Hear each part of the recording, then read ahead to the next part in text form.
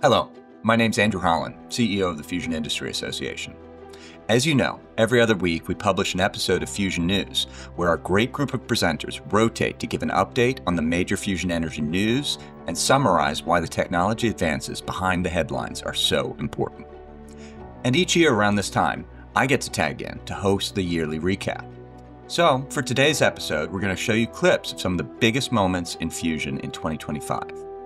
And even though I've said it every year since we started, 2025 has been another big year for fusion. But before I go into the details from the year, I want to add a late-breaking story we haven't covered. FIA member TAE Technologies has announced a merger with Trump Media and Technology Group to join the public capital markets. This is the first fusion company to become a publicly traded company. The deal, valued at $6 billion in stock, will provide the runway for TAE's plans to site and build a pilot plant. It's another exciting marker this year in the growth and maturity in the fusion industry. Along those lines, one of the biggest pieces of news that marked the fusion industry's broader advancements was investment in private companies passing over $10 billion, up from just $1.5 billion in 2020. With over $3 billion coming in just the past year, that shows progress and investor confidence growing year on year as fusion milestones are met and companies show increasing promise and route to market. Governments are also stepping forward.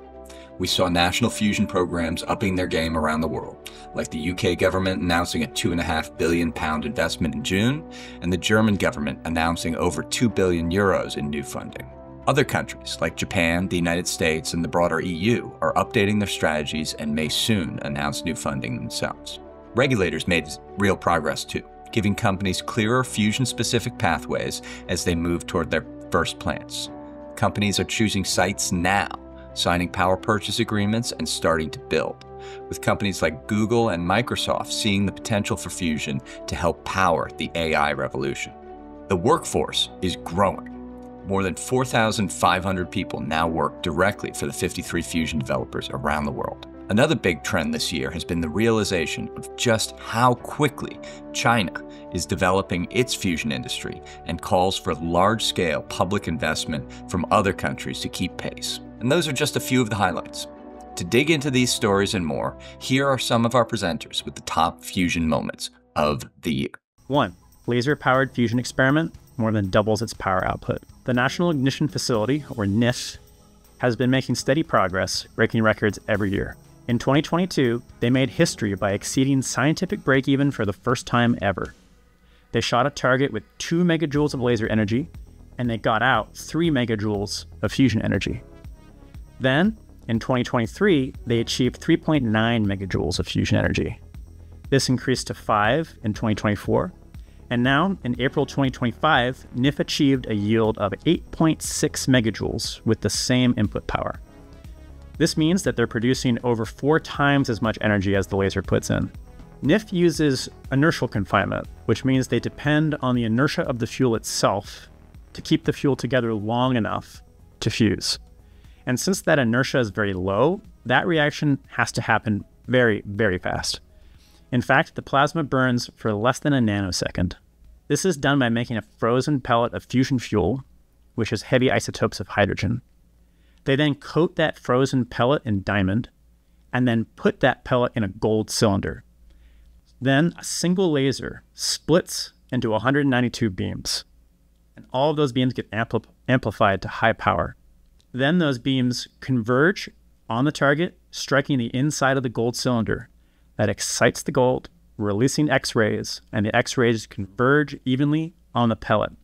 The outside of the pellet explodes, but the inside implodes, reaching fusion conditions right at the center. Now, as a reminder, I'm referring to scientific break-even, not engineering break-even. For scientific break-even, we draw a box around the target, and we compare the joules of energy produced versus the joules of laser energy that went in.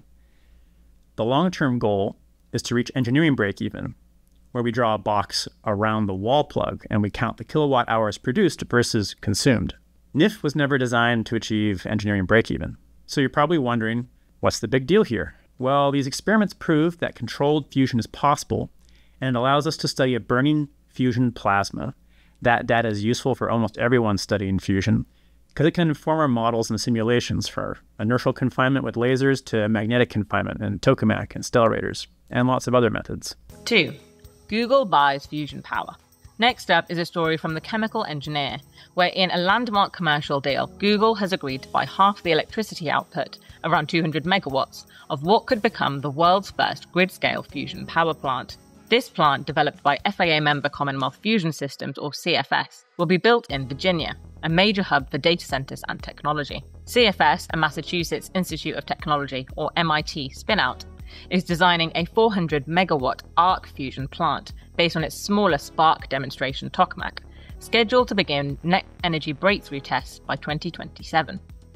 The arc plant aims to be operational and grid connected in the early 2030s. Bob Mungard, CEO of CFS, said, "We aim to demonstrate fusion's ability to provide reliable, abundant, clean energy at the scale needed to unlock economic growth and improve modern living, and enable what will be the largest market transition in history." And Michael Terrell called the partnership a long-term bet on technology with transformative potential to meet growing energy demand. Google has been an investor in CFS since 2021. This deal represents fusion's growing appeal to industries with massive continuous energy needs, such as data centers and AI services. The agreement also grants Google options to purchase power from future CFS plants, indicating the potential for a domestic fusion power fleet scaling over time. 3. Helion Energy starts construction on nuclear fusion plant to power Microsoft data centers. Our first story today has been all over the news, including Reuters, Yahoo Finance, and World Nuclear News. It covers the announcement that FIA member Helion Energy has started the construction for their planned fusion pilot plant, codenamed Orion. The site is located in Malaga, Washington, and was chosen to take advantage of grid infrastructure in place for the nearby Rock Island Dam hydroelectric plant. But what's more, this will allow Helion to connect to Washington's primary power delivery networks and sell power directly to Microsoft data centers. For those who have been listening for a while, you may remember from 2023 that Microsoft initiated a purchase power agreement with Helion, agreeing to buy electricity. Now, it's always exciting to see fusion organizations breaking ground and building new facilities.